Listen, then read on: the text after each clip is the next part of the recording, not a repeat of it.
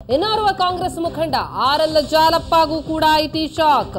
RLJalappa ಆಸ್ಪತ್ರೆ ಮತ್ತು medical ಕಾಲೇಜಿನ ಮೇಲೆ ಐಟಿ ಅಧಿಕಾರಿಗಳು ದಾಳಿ ನಡೆಸಿದ್ದಾರೆ.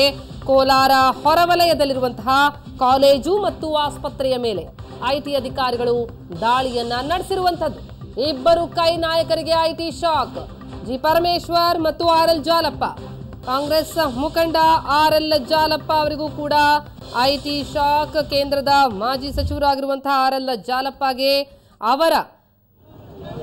ಅವರಿಗೆ ಸೇರಿದಂತಹ ಆಸ್ಪತ್ರೆ ಮತ್ತು ಮೆಡಿಕಲ್ ಕಾಲೇಜಿನ ಮೇಲೆ ಐಟಿ ಅಧಿಕಾರಿಗಳು ದಾಳಿ ನಡೆಸಿದ್ದಾರೆ. ಬೆಳ್ಳಂಬೆಳಗ್ಗೆ 10ಕ್ಕೂ ಹೆಚ್ಚು ಐಟಿ ಅಧಿಕಾರಿಗಳು ದಾಳಿಯನ್ನ ನಡೆಸಿದ್ದು, ಯಾರನ್ನು ಒಳಗೆ ಬಿಡದೆ ದಾಖಲೆಗಳ ಪರಿಶೀಲನೆ ಕೂಡ ನಡೆಸ್ತಾ ಇದ್ದಾರೆ. ದೃಶ್ಯಗಳಲ್ಲಿ ನೋಡ್ತಾ ಇದ್ದೀರಿ, ಜಾಲಪ್ಪ ಅವರ ಒಡೆತನದ ಸಂಸ್ಥೆ ಇದು. ಎಸ್, ಈ ವಿಚಾರವಾಗಿ ಇನ್ನಷ್ಟು ಡೀಟೇಲ್ಸ್ ನೀಡ್ತಾರೆ ನಮ್ಮ ಪ್ರತಿನಿಧಿ ದೀಪಕ್. ಈಗ ನಮ್ಮ ಜೊತೆ ದೂರವಾಣಿ ಸಂಪರ್ಕದಲ್ಲಿದ್ದಾರೆ. ದೀಪಕ್, ಕಾಂಗ್ರೆಸ್ ನಾಯಕರಿಗೆ ಬೆಳ್ಳಂಬೆಳಗ್ಗೆ ಐಟಿ ಶಾಕ್ ತಗಲಿರುವಂತದ್ದು. ಅತ್ತ ಪರಮೇಶ್ವರ್, ಇತ್ತ ಜಾಲಪ್ಪ ಅವರಿಗೆ ಸೇರಿದಂತಹ ಆಸ್ಪತ್ರೆ ಮತ್ತು ಮೆಡಿಕಲ್ ಕಾಲೇಜಿನ ಮೇಲೆ ಐಟಿ ದಾಳಿ ನಡೆದಿರುವಂತದ್ದು. ಜಾಲಪ್ಪ ಅವರು ಈಗ ಎಲ್ಲಿದ್ದಾರೆ? ಜೊತೆಗೆ ಇದರ ಬಗ್ಗೆ ಮಾಹಿತಿ, ಪ್ರತಿಕ್ರಿಯೆಗೆ ಏನಾದರೂ ಲಭ್ಯ ಆದ್ರೆ ಹೇಗೆ? ಪ್ರತಿಮಾ, ಬೆಳಗ್ಗೆಯಿಂದಲೂ ಕೂಡ 10ಕ್ಕೂ ಹೆಚ್ಚು ಅಧಿಕಾರಿಗಳು RLJalappa ಒಡೆತನದಂತಹ ಸಂಸ್ಥೆಗಳ ಮೇಲೆ ಐಟಿ ದಾಳಿಯನ್ನ ಮಾಡಿರ್ತಕ್ಕಂಥದ್ದು. ಇದೊಂದು ರೀತಿಯಾದಂತಹ ಸಖತ್ತಾಗಿ ಶಾಕ್ ನೀಡಿದ್ದಾರೆ. ಯಾಕಂದ್ರೆ ಈ ಒಂದು RLJalappa ಏನಿದೆ, ಇದು ಕೋಲಾರ ಜಿಲ್ಲೆಯ ಬಡವರ ಪಾಲಿನ ಸಂಜೀವಿನಿ ಆಗಿರ್ತಕ್ಕಂಥದ್ದು. ದೊಡ್ಡ ದೊಡ್ಡ ಆಸ್ಪತ್ರೆಗೆ ಹೋಗ್ಲಾರ್ದಂಥವ್ರು ಇಲ್ಲಿಗೆ ಬಂದು ಕಡಿಮೆ ವೆಚ್ಚದಲ್ಲಿ ಚಿಕಿತ್ಸೆಯನ್ನ ಪಡಿತಾ ಇದ್ದಾರೆ.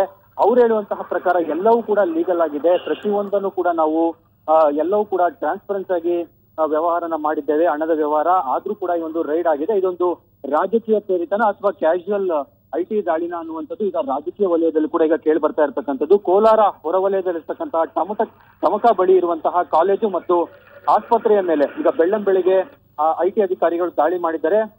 RLJalappa ಅವರು ಒಂದ್ ಕಾಲದಲ್ಲಿ ಪ್ರಭಾವಿ ನಾಯಕರಾಗಿದ್ರು, ಜಿಲ್ಲೆಯಲ್ಲಿ ಸಕ್ರಿಯವಾಗಿ ಕಾಂಗ್ರೆಸ್ ಅನ್ನ ಕಟ್ಟುವಂತಹ ಪ್ರಯತ್ನವನ್ನ ಮಾಡಿದ್ರು. ಅಷ್ಟೇ ಅಲ್ಲ, ಮಾಜಿ ಸಚಿವರು ಕೂಡ ಆಗಿದ್ರು.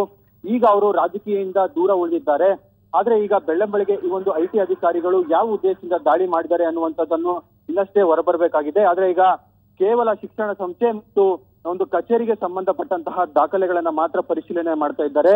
ಇವರು ಶಿಕ್ಷಣ ಸಂಸ್ಥೆಗೆ ಸಂಬಂಧಪಟ್ಟಂತೆ ವಿದ್ಯಾರ್ಥಿಗಳಿಂದ ತೆಗೆದುಕೊಳ್ಳುವಂತಹ ಹಣವೆಲ್ಲವೂ ಕೂಡ ನಾವು ಡಿಡಿ ಮುಖಾಂತರವನ್ನು ತೆಗೆದುಕೊಂಡಿದ್ದೇವೆ, ಇಲ್ಲಿ ಎಲ್ಲವೂ ಕೂಡ ಸರಿಯಾಗಿದೆ ಅನ್ನುವಂಥದ್ದು ಈಗ ಆಸ್ಪತ್ರೆಯ ಸಿಬ್ಬಂದಿಗಳು ಮತ್ತು ಅಧಿಕಾರಿಗಳಿಂದ ಕೇಳ್ಬರ್ತಾ ಇರ್ತಕ್ಕಂಥದ್ದು.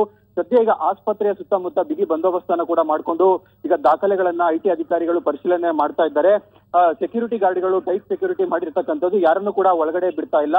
ಮಾಧ್ಯಮಗಳನ್ನು ಕೂಡ ನಿರ್ಬಂಧನೆ ಮಾಡಿರ್ತಕ್ಕಂಥದ್ದು. ಪ್ರತಿಮಾ, ಥ್ಯಾಂಕ್ ಯು ದೀಪಕ್ ತಮ್ಮೆಲ್ಲ ಮಾಹಿತಿಗೆ.